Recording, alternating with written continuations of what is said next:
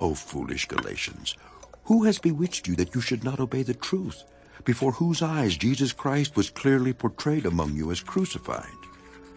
This only I want to learn from you. Did you receive the Spirit by the works of the law, or by the hearing of faith? Are you so foolish? Having begun in the Spirit, are you now being made perfect by the flesh? Have you suffered so many things in vain, if indeed it was in vain? Therefore he who supplies the Spirit to you and works miracles among you, does he do it by the works of the law or by the hearing of faith? Just as Abraham believed God, and it was accounted to him for righteousness. Therefore know that only those who are of faith are sons of Abraham. And the Scripture, foreseeing that God would justify the Gentiles by faith, preached the gospel to Abraham beforehand, saying, In you all the nations shall be blessed. So then those who are of faith are blessed with believing Abraham. For as many as are of the works of the law are under the curse, for it is written, Cursed is everyone who does not continue in all things which are written in the book of the law to do them. But that no one is justified by the law in the sight of God is evident, for the just shall live by faith. Yet the law is not of faith, but the man who does them shall live by them. Christ has redeemed us from the curse of the law, having become a curse for us, for it is written, Cursed is everyone who hangs on a tree, that the blessing of Abraham might come upon the Gentiles in Christ Jesus, that we might receive the promise of the Spirit through faith. Brethren, I speak in the manner of men. Though it is only a man's covenant, yet if it is confirmed, no one annuls or adds to it.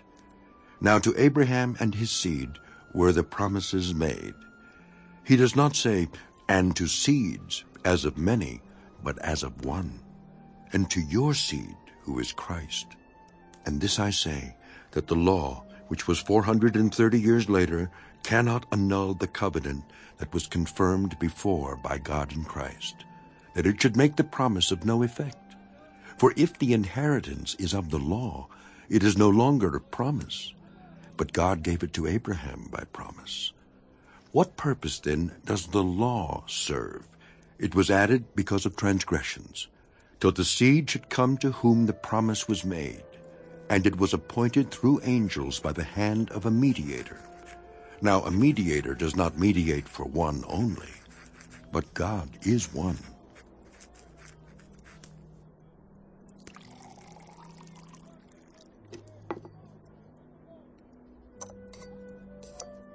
Is the law, then, against the promises of God? Certainly not. For if there had been a law given which could have given life, truly righteousness would have been by the law. But the Scripture has confined all under sin, that the promise by faith in Jesus Christ might be given to those who believe. But before faith came, we were kept under guard by the law, kept for the faith which would afterward be revealed.